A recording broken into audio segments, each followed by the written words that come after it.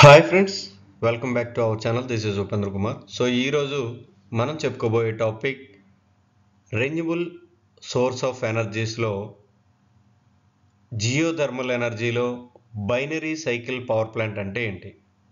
Okay, so ఈ binary cycle power plant ఎలా work చేస్తుంది అనేది ఈరోజు మనం తెలుసుకుందాం. దీనికంటే ముందు జియోథర్మల్ ఎనర్జీ అంటే ఏంటి, దాని యొక్క అప్లికేషన్స్ అండ్ దాని యొక్క సైట్ సెలక్షన్స్ గురించి మనం వీడియో చేయడం జరిగింది.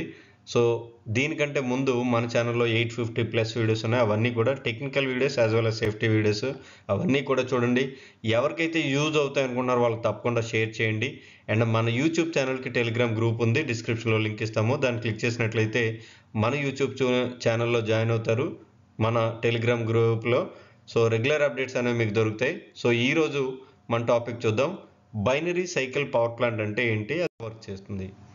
ఓకే, సో ఇక్కడ మనకి ఆ పేరులోనే ఉంది బైనరీ సైకిల్ అంటే రెండు సైకిల్స్ ఉంటాయి. సో రెండు సైకిల్స్ ఉండడం ఏంటి అంటే, మనం జియోథర్మల్ ఎనర్జీలో చదువుకున్నప్పుడు ఈ ఎర్త్ లోపల నుంచి ఏదైతే మనం ఆ హాట్ వాటర్ వస్తుందో దాన్నే మనం ఏమన్నాము, జియోథర్మల్ ఫ్లూయిడ్ అన్నాము. ఓకే, దాన్నే బ్రైన్ అన్నాము. అంటే ఆ హీట్ సోర్స్ ఏదైతే ఉందో అది 200 to 500 మీటర్స్ డెప్త్ నుంచి భూమి లోపల నుంచి అది బయటకు వస్తుంది. ఓకే, సో బయటకు వచ్చి ప్రీవియస్గా మనం ఏం చేసాము, సేమ్ ఆ హాట్ వాటర్ని డైరెక్ట్గా టర్బైన్లోకి పంపించి, సో మధ్యలో మనకి స్టీమ్ జనరేటర్కి పంపించి స్టీమ్ నుంచి టర్బైన్కి పంపించాము. ఓకే, తర్వాత ఆ ఏదైతే ఎక్స్పెండ్ అయిందో అది డైరెక్ట్గా మనం ఇంజెక్షన్ వేర్లోకి పంపించాం. కానీ ఇక్కడ ఏంటి, ఆ రెండింటిని కూడా సెపరేట్ చేశారు. సో 2 సైకిల్స్గా దాన్ని డివైడ్ చేశారు.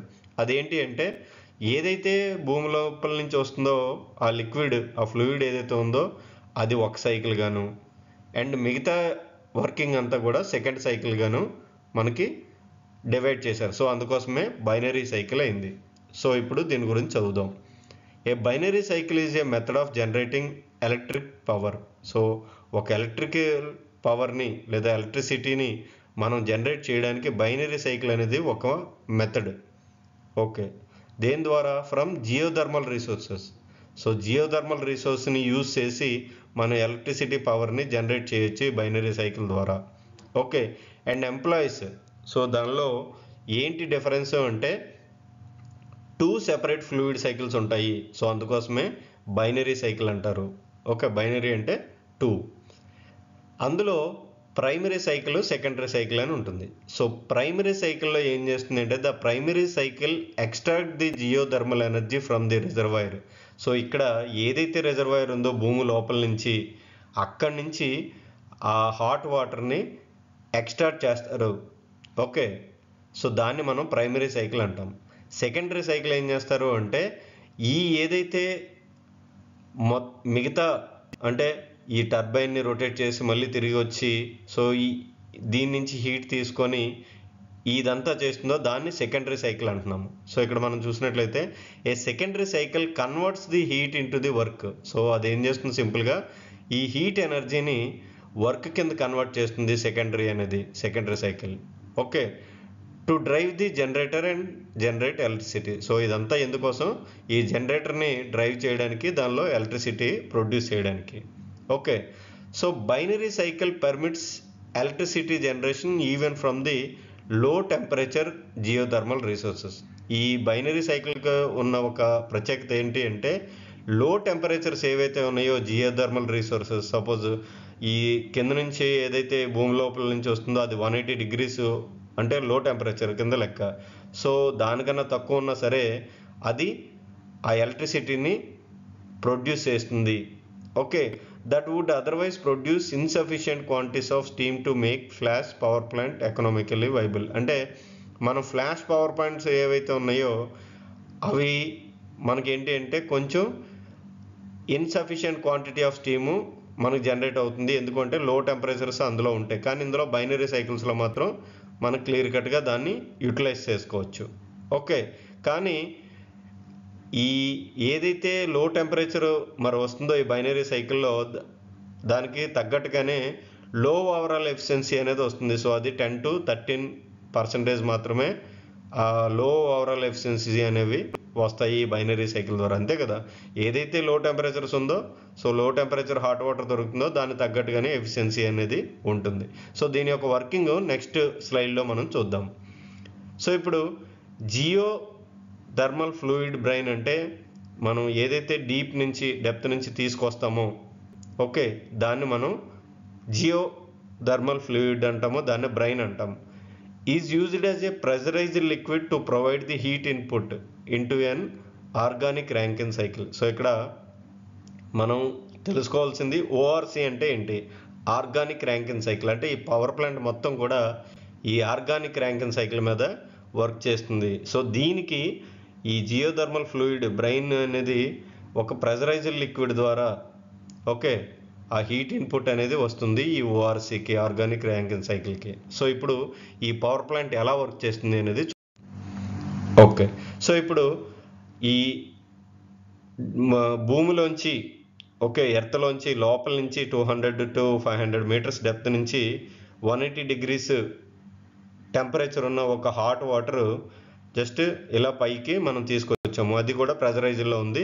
సో ఇలా వచ్చి ఏమవుతుంది అంటే ఈ సెకండరీ ఫ్లూయిడ్ ఏదైతే ఉందో ఇక్కడ హీట్ ఎక్స్చేంజర్ లేదా దీన్ని వ్యాపరైజర్ అంటాము. సో దీని యొక్క టెంపరేచర్ అంతా కూడా ఇది తీసుకుంటుంది, హీట్ ఎక్స్చేంజ్ అవుతుంది.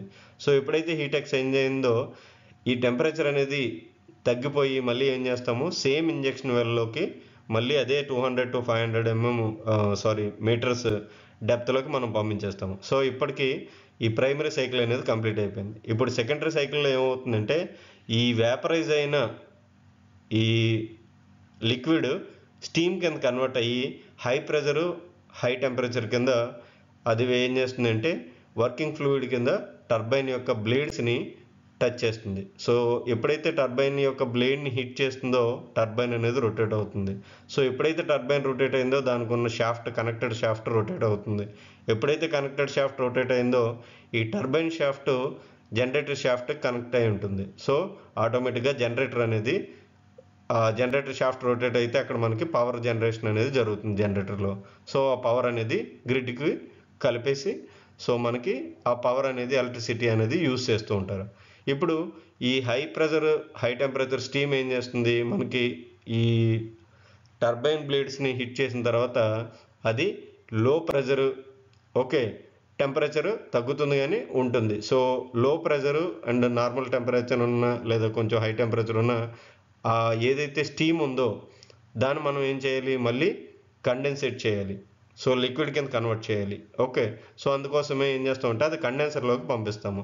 సో కండెన్సర్లోకి పంపించినప్పుడు ఏమవుతుంది అంటే మనకి ఈ కూలింగ్ టవర్ ఏదైతే ఉందో ఈ కూలింగ్ టవర్ నుంచి కోల్డ్ లిక్విడ్ వస్తుంది. సో ఇక్కడ కూడా మనకి హీట్ ఎక్స్చేంజ్ అనేది జరుగుతుంది. సో కోల్డ్ లిక్విడ్ వచ్చి హాట్ లిక్విడ్ అనేది బయటికి వెళ్తుంది, ఓకే, మళ్ళీ కూలింగ్ టవర్కి వెళ్తుంది. సో ఇక్కడ air and water vapour, so మనకి టైప్ ఆఫ్ కూలింగ్ టవర్ బట్టి మనకి కూలింగ్ ఎఫెక్ట్ అనేది జరుగుతుంది. సో ఇప్పుడు ఏమవుతుంది ఈ స్టీమ్ కాస్త ఏమవుతుంది లిక్విడ్ కింద మళ్ళీ కన్వర్ట్ అయిపోయి అది ఆ ఫ్లూయిడ్ మళ్ళీ ఈ హీట్ ఎక్స్చేంజర్ లేదా వ్యాపరైజర్కి వెళ్తుంది. సో చూసారు కదా, ఇక్కడ హీట్ ఇన్పుట్ కాస్త ఏమైంది వర్క్ కింద మనకి బయటకు వచ్చింది, అందుకే ఇది సెకండరీ సైకిల్ అయింది, ఇదేమో ప్రైమరీ సైకిల్ అయింది. ఓకే, ఇలా మనం బైనరీ సైకిల్ పవర్ ప్లాంట్ ఎలా వర్క్ చేస్తుందో నీట్గా ఒక్కొక్క పార్ట్ గురించి రాసి డయాగ్రామ్ నీట్గా ఎక్స్ప్లెయిన్ చేస్తే ఫుల్ మార్క్స్ అనేవి మనకి వస్తాయి. ఓకే, సో ఇది geothermal energy binary cycle plant అంటే ఏంటి, సో అది ఎలా వర్క్ చేస్తుంది. సో మీకు అర్థమైందని అనుకుంటున్నాను. ఏమైనా డౌట్స్ ఉంటే అడగండి. మా ఛానల్ సబ్స్క్రైబ్ చేసుకోండి, షేర్ చేయండి, లైక్ చేయండి. చూసిన ప్రతి ఒక్కరు కూడా కామెంట్ చేయండి, లైక్ చేయండి. సో మీకు ఇంకా ఏమైనా టాపిక్స్ కావాలంటే అవి మెన్షన్ చేయండి కామెంట్స్లో. Thanks for watching.